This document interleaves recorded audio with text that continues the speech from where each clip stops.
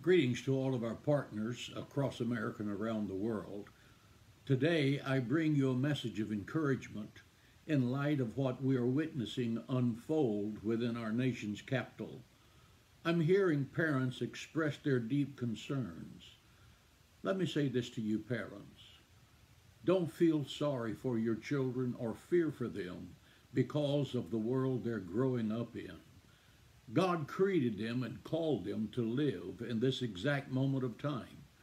Their life is not a coincidence or an accident.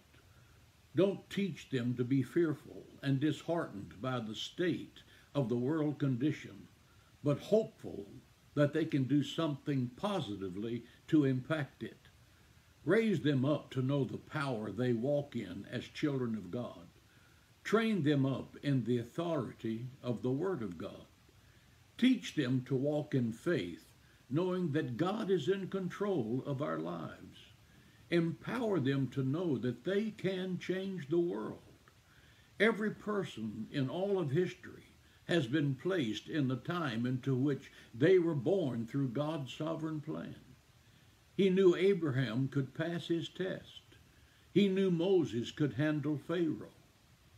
He knew that Daniel could handle the lion's den. God is sovereign. He knew David could handle Goliath. He knew that Esther could handle Haman. Children can handle anything because God is with them. He knew Peter could handle persecution. He knew that Paul could handle Rome. He also knows that your child can handle whatever challenge they face in their life because he created them specifically for this time. Don't be afraid for your children, but be honored that God has chosen you to parent the generation that is facing the biggest challenge of our lifetime. Raise up leaders like Abraham, Moses, Daniel, David, Esther, Peter, and St. Paul.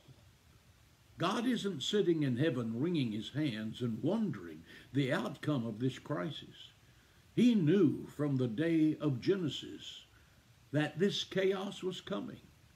God is raising up an army to drive back the darkness by turning on the light of truth to make his glory known over all the earth.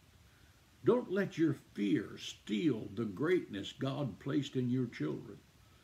I know it's hard to imagine them as anything but our children, and we want to protect them from anything that could hurt them. But remember this truth.